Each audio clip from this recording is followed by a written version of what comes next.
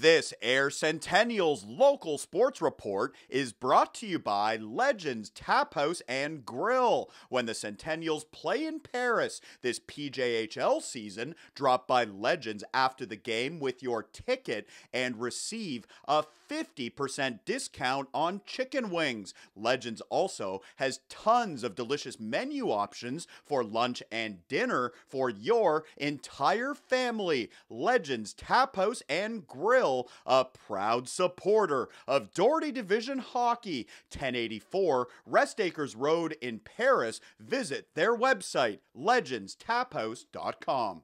Jake Ertel is the newest member of the Ayr Centennials. He's played 2 games with the Sens, and both of those were victories, one over Burford and one over Wellesley. Obviously a good start for you, Jake, in terms of your career in the PJHL. How's the experience been so far with the Centennials? Yeah, the boys have been very welcoming, great in the room, good coaches, so I mean, I couldn't have asked for a better place to start. So you're in 3rd place in the standings right now. Ayr's been competitive for a long time, and they're always near the top of the standings. And it appears this year they're going to take a run at the Doherty Division title, given what I've seen so far this season.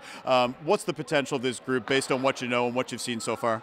Yeah, the boys have a lot of skill. We're a hard-working team, so potential's unreal right now. But yeah, we're just getting going right now. I look at the division, and obviously Tavistock and Wells are into the top. You guys are 3rd. The Paris Mounties are always a dangerous team. Woodstock's had a good run where they had an 8-game winning streak. How do you look at the division? I know you're new to the Doherty division in the league, but you knew about it before you went there. You know, how do you kind of size things up as we approach Christmas? Yeah, I mean, like, those are all good teams that you spoke of. We just got to come ready to play, and I think once the boys are in the mindset of a game-time situation, we're deadly, so yeah. Obviously, you spent time with the Stratford Warriors this season in the GOJHL. Talk to me about some of the players there. Malcolm McLeod is the captain, but some of the guys that really have leadership qualities and guys that you learn from. Let's speak to them because that's part of your development as well as your teammates and learning things from them. Yeah, Malks was a great captain. Couldn't have asked for a better one coming back to Stratford this year. So he taught me a lot. Great friend off the ice too. Loved hanging out with him. Mitch Casey, a great guy to hang out with as well. Same with Evan Dowd.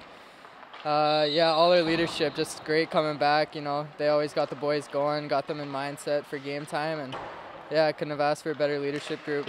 How do you continually want to develop in terms of your hockey career? What are some of the things you're focusing on individually now that you're with the Centennials that's going to help you long term?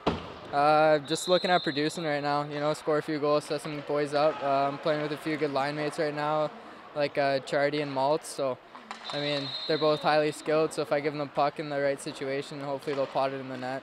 So. Thanks, Jake. Continued success with the Ayr Centennials. Thank you. That is Jake Ertel, one of the newest members of the Ayr Centennials, and they are at home this Thursday night facing the Delhi Travelers at the North Dumfries Community Center. Puck drop is at 7:30. For more highlights, visit our website, 519sportsonline.ca. Be sure to subscribe to our YouTube channel and follow us on Facebook, Instagram, and Twitter.